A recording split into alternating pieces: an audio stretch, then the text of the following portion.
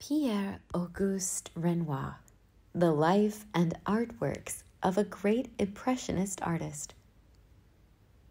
The French painter Pierre Auguste Renoir was one of the central figures of the Impressionist movement. His work is characterized by an extraordinary richness of feeling, a warmth of response to the world and to the people in it. As a celebrator of beauty, and especially feminine sensuality, it has been said that Renoir is the final representative of a tradition which runs directly from Rubens to Watteau. Pierre Auguste Renoir is one of the giants in the firmament of French artists, and indeed one of the greatest artists the world has ever seen, owing to the new techniques that he ushered in. Throughout his life, he experimented with new styles in order to get to the very pinnacle of artistic refinement, and it is not really a surprise that he is regarded as a giant by painters across generations. Renoir's paintings are housed at some of the most famous museums in the world, and private collectors pay tens of millions of dollars to get hold of his most famous works in order to add to their collection. Renoir, like many other artists, lived a pretty interesting life as well.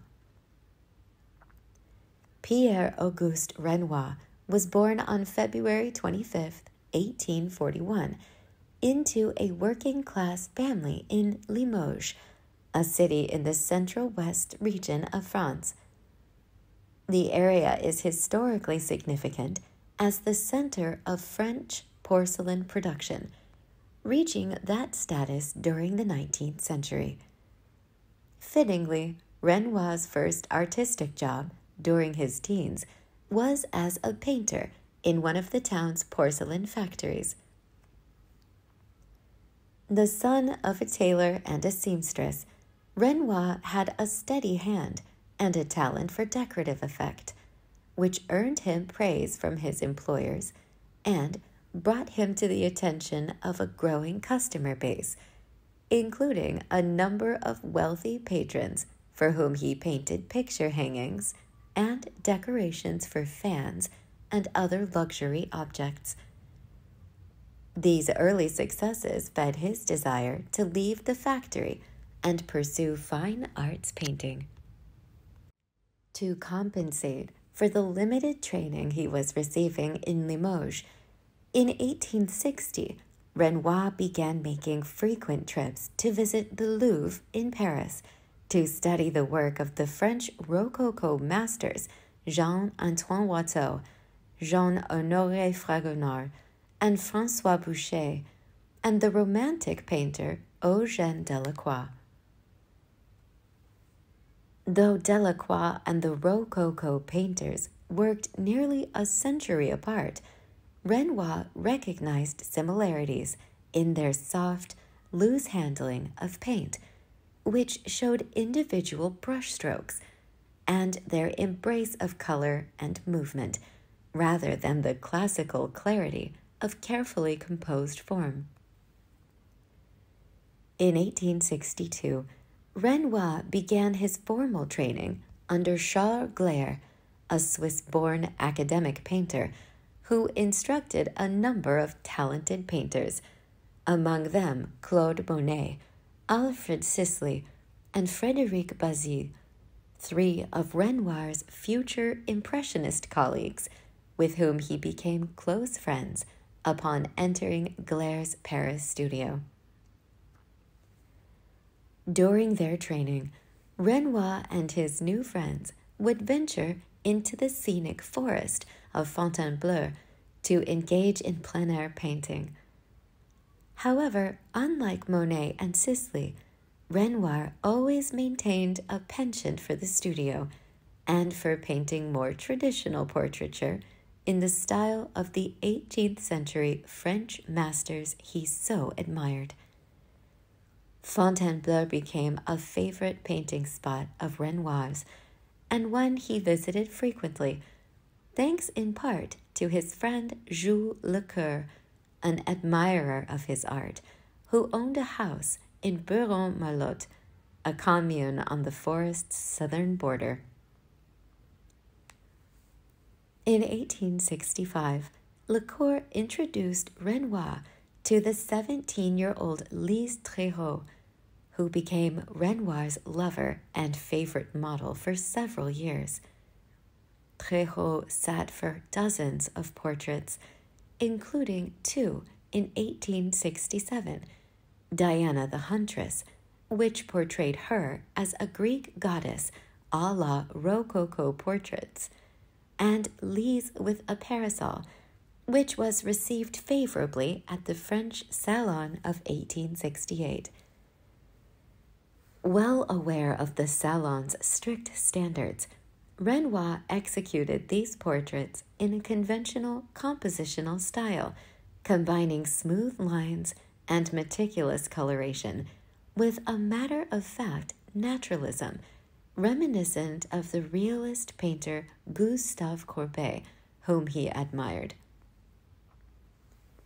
During the summer of 1869, Renoir and Monet spent 2 months painting at La Grenière, a lakeside boating resort for the French middle class, located just outside of Paris. Indeed, the case can be made that Renoir and Monet sowed the seeds of Impressionism at La Grenière. It was here that both men began to use broad brushstrokes to capture momentary scenes with a sketch-like looseness of feel, deftly capturing the water's natural movement and reflective effect on light. Immediately following the brief but tumultuous Franco-Prussian War in which Renoir fought, and the occupation of the French Commune in 1871, Renoir's early success began to take a turn for the worse. Rejections from the Salon far outnumbered acceptances, due in no small part to the unfinished quality his newer work assumed. His fortunes reached a point where Renoir was faced with the choice of either paying models or buying paint. While others of his colleagues, like Claude Monet and Camille Pissarro, had ceased to do so, Renoir continued submitting work to the Salon up until 1873, holding on to the belief that acceptance was a necessary yardstick for success. In addition, his friendship with the Lecoeur family soured in 1874, leaving Renoir without that source of patronage and the ability to stay in their home near Fontainebleau. Following the 1873 Salon, in which the Impressionists' canvases were largely panned, Renoir and his cohorts began planning an independent exhibition of their works, free from the aesthetic constraints of the Salon and its jury system. The first Impressionist group show was held on April 15, 1874. While Renoir sold few works as a result of the show, it brought him to the attention of the collector Victor Chauquet, whose portrait he would paint, and who would become something of a financial savior during this period. By the time of the Fourth Impressionist exhibition in 1878, Renoir quietly abstained. He had discovered financial independence thanks to regular portrait commissions and had become disenchanted with the ideology of spontaneity that he felt had consumed the group. Shortly after disassociating himself from the very group of artists he helped found, Renoir traveled to Italy for the first time, a trip enabled by a financial deal he had struck with the dealer Paul Durand-Ruel. During this sojourn, he came of the opinion that Impressionism lacked the structural underpinnings that had produced a great art of the Renaissance masters like Raphael. As he wrote to the dealer Ambroise Vollard later in his life, by the early 1880s, he felt that he had reached the end of Impressionism and could neither paint nor draw. This pilgrimage, then, was a motivation for Renoir to move away from the loose, incidental quality of Impressionism toward more classical ideas of draftsmanship, composition, and modeling. This shift had, to an extent, already begun.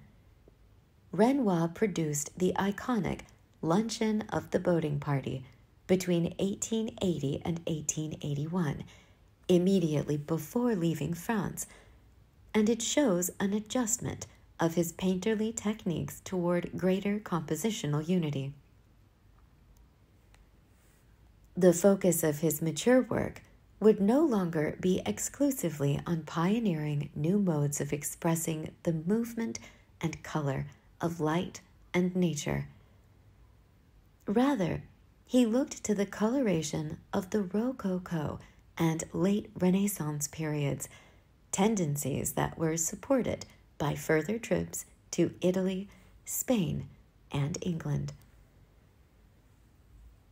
As the turn of the century now approached, married and with 3 sons, Renoir continued to produce work at an impressive rate, despite his continually failing health. An injury to his right arm from a bicycle accident had left him with severe arthritis, and rheumatism plagued his left eye. By 1910, he was mostly relegated to a wheelchair and, with bandages around his hands, making painting a great challenge. The family purchased a home in Cannes-sur-Mer in the south of France, which gave Renoir periodic relief from his pains with its dry and mild climate. In the previous decade, Renoir had befriended the art dealer Vollard, who became both an important patron and a trusted advisor to the artist when it came to choosing subject matter. In 1913, Vollard, well aware of Renoir's physical limitations, made the bold suggestion that he attempt sculpture, introducing him to the Catalan-born sculptor Richard Guinot.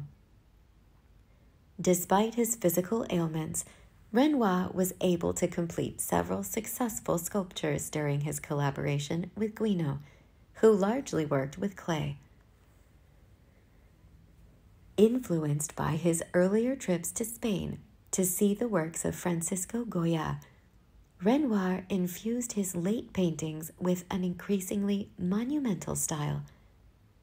While his fellow Impressionists Claude Monet and Edgar Degas pursued the effects of light nearly to the brink of abstraction later in their careers, Renoir gained a solid, almost sculptural quality in the figures and landscapes he painted during the twilight of his career. In the winter of 1919, Renoir suffered a heart attack at his home in Cannes-sur-Mer. Shortly after, he passed away on December 3, 1919, with his sons by his side and several of his works hanging in the Louvre among the French masters he once went there to study. It could be argued that Renoir and his colleague Monet are to Impressionism as Pablo Picasso and Georges Braque are to Cubism.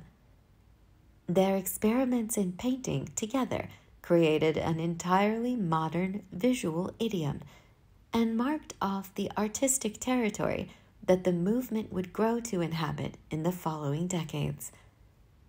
Ultimately, his combination of modernity and tradition was highly influential on a next generation of artists, including Pierre Bonnard, Pablo Picasso, Henri Matisse, and Maurice Denis, all of whom collected his work. Make sure to subscribe to our YouTube channel by selecting the subscribe button below. Please give us a thumbs up. Also, please feel free to share the video on your preferred social media service. We are super excited about you watching our videos and look forward to your continued support. It means the world to us. See you in the following videos.